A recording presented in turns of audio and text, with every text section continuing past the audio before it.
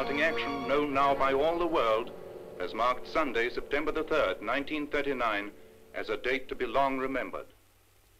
At 11:15 this morning, the Prime Minister, speaking to the nation from number 10 Downing Street, announced that Great Britain is at war with Germany. Meanwhile, the London public are earnestly reminded of the emergency orders already issued. No light of any description should be visible after blackout time. No dogs or cats will be allowed to roam the streets after dark, and it should be remembered that pets will not be permitted in public air raid shelters. Gas masks and warm clothing should be placed at hand before retiring, and it is suggested that a warm drink in a thermos would be of great comfort to small children who might have to be awakened at an unusual hour.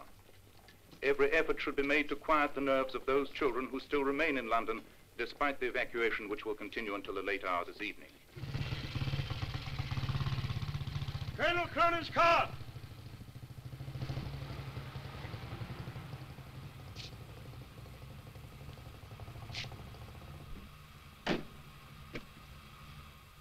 I was right, Thomas. It's tonight. To France, sir? From Waterloo Station. Yes, sir.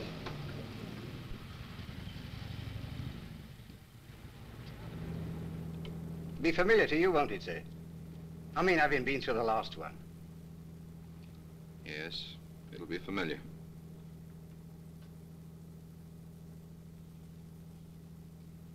Thomas. Sir? Go by way of Waterloo Bridge, will you? Waterloo Bridge, sir? We have plenty of time.